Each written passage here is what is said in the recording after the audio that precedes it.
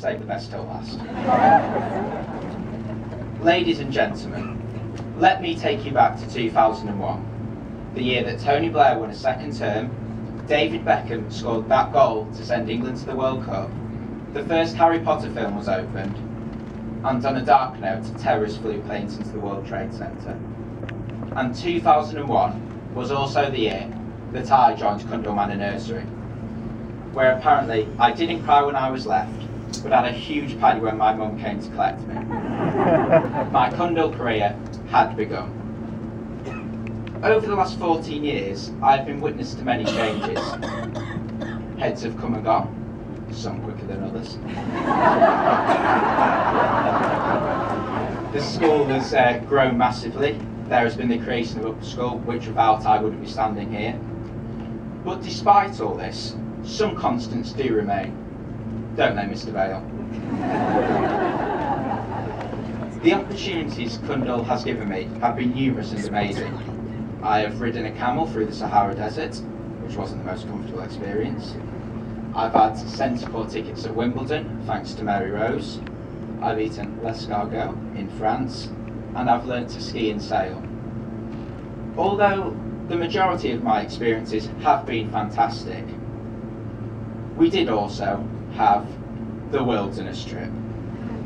2 nights on a windswept, rain-soaked mountain with no tent, thanks to Charlie Wild, who left the tent poles at the bottom of the mountain. Not really my idea of fun. Tom Dale was heard to say, "Seriously, what is the point of this?"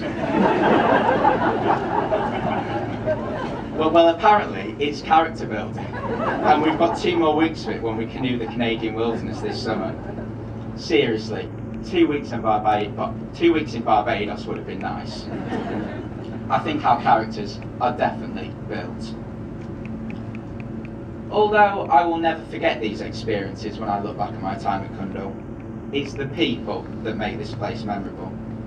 Firstly, my mates, this year's Thornton. We are an exceptionally talented year.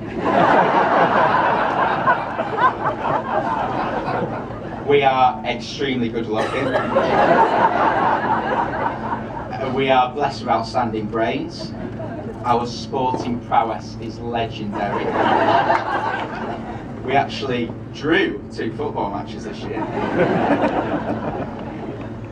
We are also a very international year. We have a South African in Gracie Maguire, a future South African rugby legend. You can pay me later.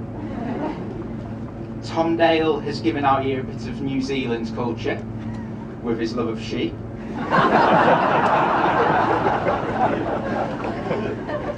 Anthony Hunsinger brings a bit of French flair to the year. Our year also has 2 Chinese students with Tim and Gabriella. Gabriella gave me some Chinese advice for public speaking. She told me to imagine that everyone in the audience were cabbages. So basically, you guys are just a sea of green. We also have some Irish and German with Ross and Shannon, and of course, there is a good amount of British stock. Next, the teachers. I probably should give them a mention. No, really, I would like to say thank you to you all for putting up with me all these years, but I will give a special thanks to my GCSE teachers. So firstly, Mrs Hall, our head of upper school, who holds everything together brilliantly. Madame Hunsinger, I would have liked to have given this thank you in French like Will Shaw did last year, but you know how long it took me to pass my French oral, so I'll just stay safe and say, merci madame. Mr Lively, our famous rugby player, who is also famous for putting team sheets up nice and early and his meticulous lesson planning.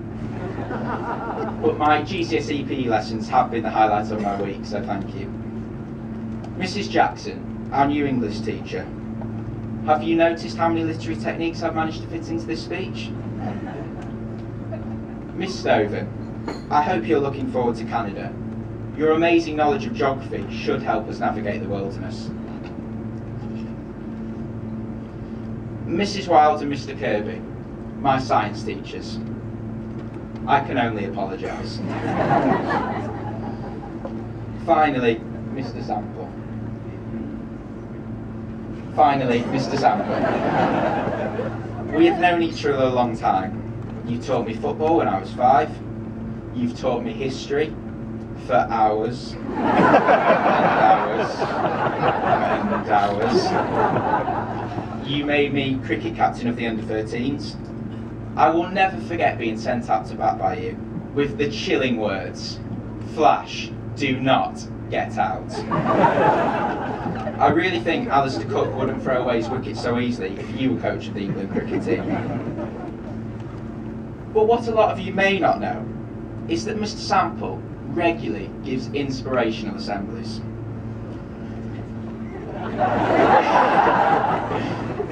One really sticks in my mind about setting and achieving goals. Mr. Sample explained to the whole school that he had set himself a goal.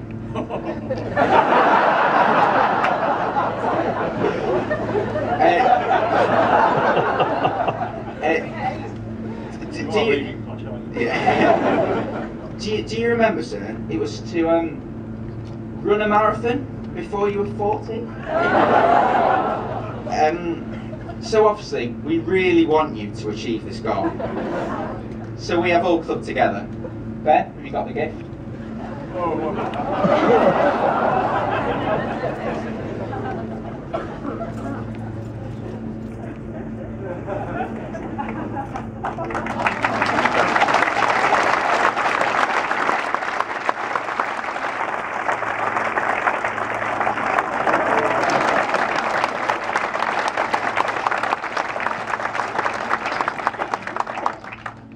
I hope they are helpful.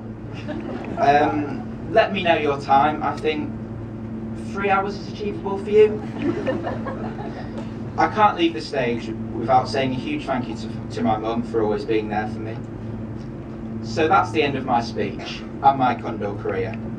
If I survive the Canadian wilderness with this lot, I'm heading to Bootham with Charlie and a few of the girls.